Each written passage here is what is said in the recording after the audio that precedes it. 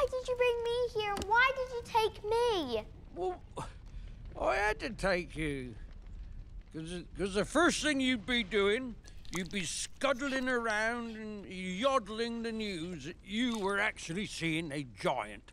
And then there would be a great rumple-dumpus, wouldn't there? And all the human beings would be rummaging and whiffling for the giant what you saw and getting wildly excited, and then they'd be locking me up in a cage to be looked at with all the squiggling, you know, hippo dumplings and crocodile dillies and jiggy raves. And then there would be a gigantic look-see giant hunt for all of the boys. I won't tell.